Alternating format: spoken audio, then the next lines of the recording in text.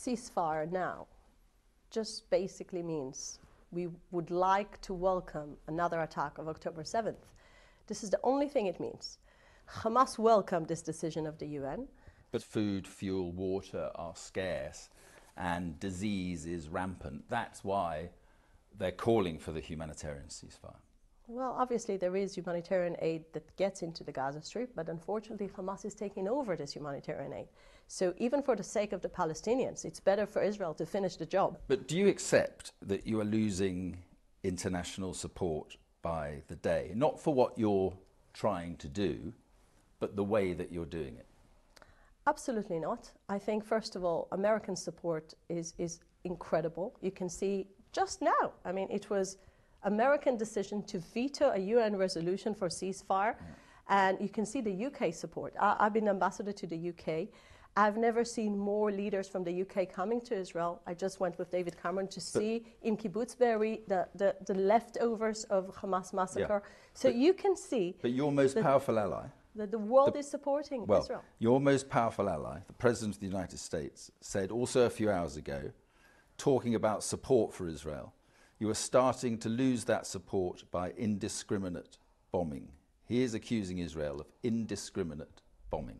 So Biden supports Israel's aim of this war to bring back the hostages. And I carry this dog tag to remind everyone we still have 137 innocent people in the Gaza Strip. The United States, including the president, agrees that the Gaza Strip cannot carry on with Hamas control. So there is only one way to achieve that, which is to uproot the terror infrastructure that Hamas built. Unfortunately, some of it is embedded in population. So Israel is doing everything to prevent casualties among civilians. American presidents choose their words very carefully on this issue. Indiscriminate means random, without care. He is saying, you are bombing Gaza without care. Absolutely not. And you know what? Let's just see history. Americans were fighting ISIS in Mosul. You had much more people that got killed in Mosul proportionally than the people in Gaza. And another thing, when you're thinking about the amount of efforts Israel is doing, we're talking about designated places to the Palestinians to hide.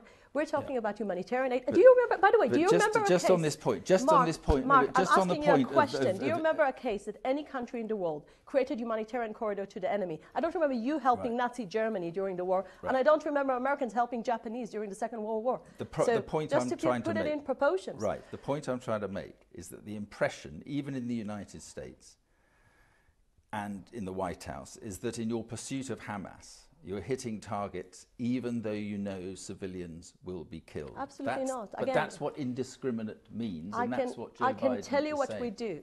I respect Joe Biden, the President of the United States. I respect the American support. But if there is one thing I protect, is IDF's actions at the moment. Why are we doing this? We're doing this because on October 7th, Israel was traumatized by the worst massacre Israel experienced since the Holocaust. Yeah, they get why you're doing it. The questions I'm asking you about is how you're doing it. So now the Prime Minister, Netanyahu, says the end of Hamas is near. How near? So I'm not sitting now in the war room, so I cannot tell you how much time we have left to the war. But I know that as long as our hostages are still there, and I know that as long as Hamas is still firing rockets on our cities, and we're talking about over 11,000 rockets on Israeli cities in the last few weeks. Well, this is the point. This is the point. We the need truth to is, stop that. It's believed that 3 of Hamas's 5 brigades are still intact. The head of Hamas, Yahya Sinwar, is still in Gaza at large. So the destruction of Hamas does seem some way off. How long will it take? Is it going to take weeks? Is it going to take months? How long will it take? First of all, I really believe this is a matter of more than a few weeks. So we need time for this. And as you said, there is still a lot of work to do. Here's my point. If it costs 18,000 lives to kill what you say is 7,000 Hamas terrorists so far, how many civilians will have to die to kill all 25 to 30,000 Hamas fighters in Gaza? I have a good answer. If Hamas wants to surrender now and to bring back our hostages, no civilian in Gaza will get killed. Right, but if they don't surrender, The reality confronting Israel is that you're going to have to carry on, you're going to have to, as you say, wipe out Hamas. Do you accept that that could mean tens of thousands more civilians dying in the process? It's not like we want civilians to get killed. We were caught into this war not because Israel woke up in the morning and started to attacking the people of Gaza. Israel woke up into October 7th and they were brutally murdered by people that worked in their houses. So Israel woke up in the morning and we realized that on the other side, there are people that want to commit a genocide to the Jewish people. I think the Jewish people have learned something from the Holocaust. The Americans say there's a gap between what you're promising in protecting civilians and what is happening on the ground. More than twice as many children have died in Gaza since October the 7th than in all the conflicts worldwide last year. How can that be justified?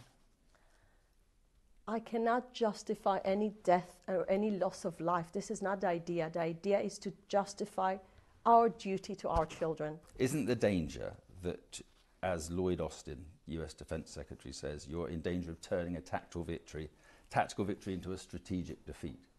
In other words, so many youths are going to be radicalized that they continue to fight against Israel. Actually, the opposite, and I'm so pleased that you're asking this, because 2005 was the day that Israel left the Gaza Strip in order to give the Palestinians an opportunity to build a safe haven next to the sea. Gaza could have been a beautiful place, having industrial areas, having hotels and beautiful, beautiful places.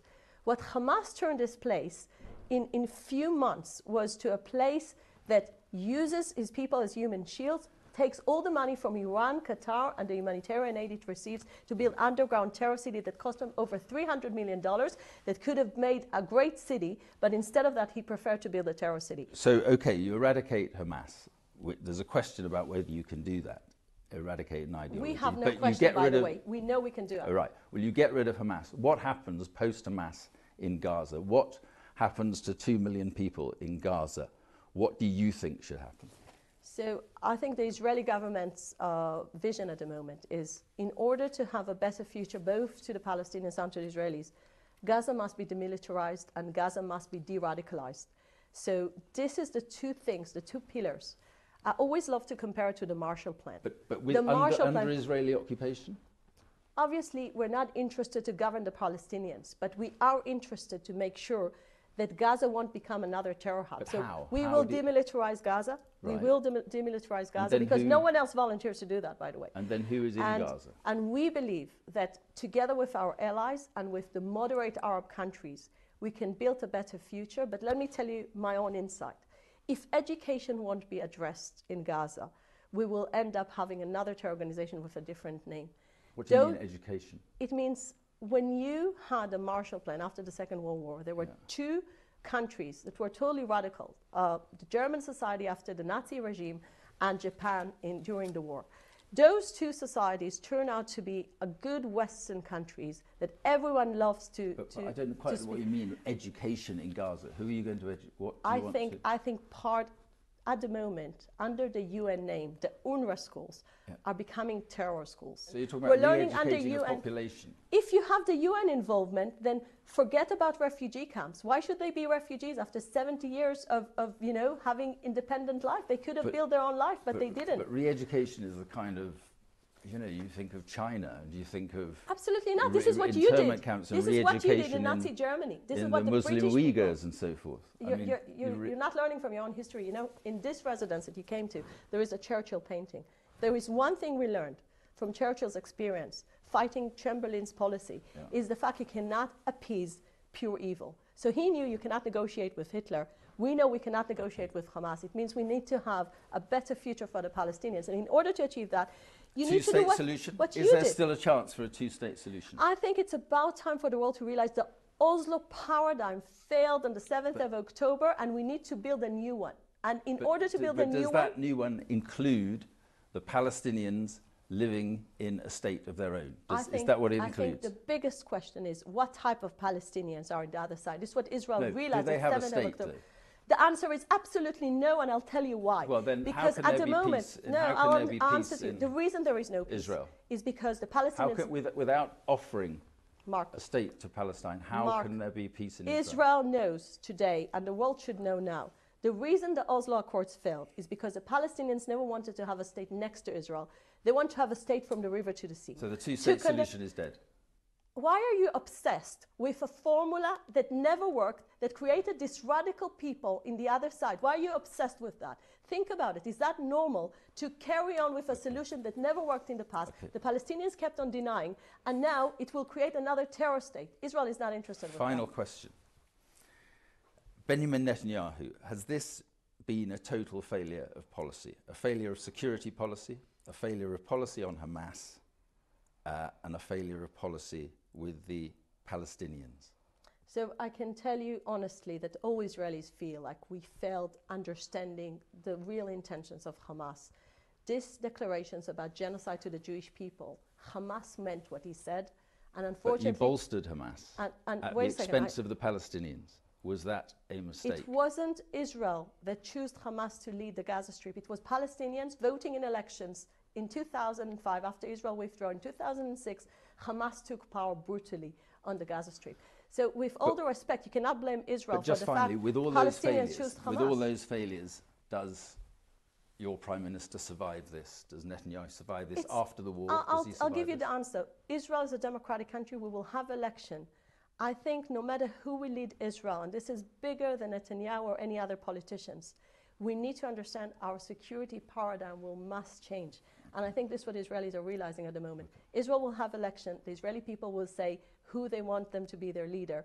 But I know all Israelis agree that we cannot live next to a terror organization and people that kill innocent children. Ambassador, thank you very much. Thank you.